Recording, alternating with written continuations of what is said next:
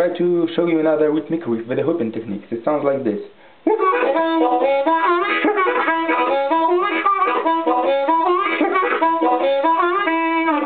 So you have to start from the hole number 3 in. After that you have to make a bend on this hole, also in. After this you have to play the chord on the first 3 holes, also in.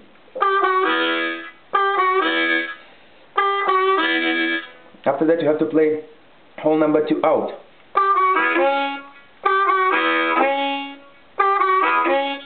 After this you have to play hole number 2 in.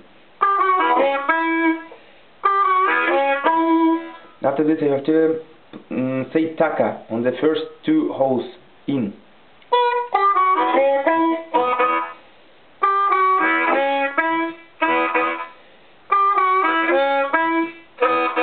After this you have to play hole number 2 out.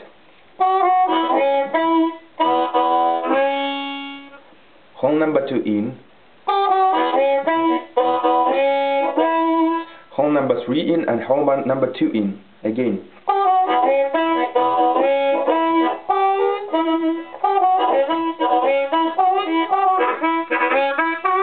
And then when you are cycling this riff, you have to try to hoop instead of the first note in the riff, like this.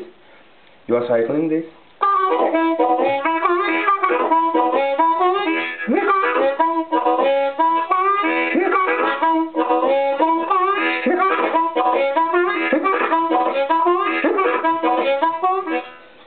Firstly, it could be a little bit difficult, but practice will help you for sure.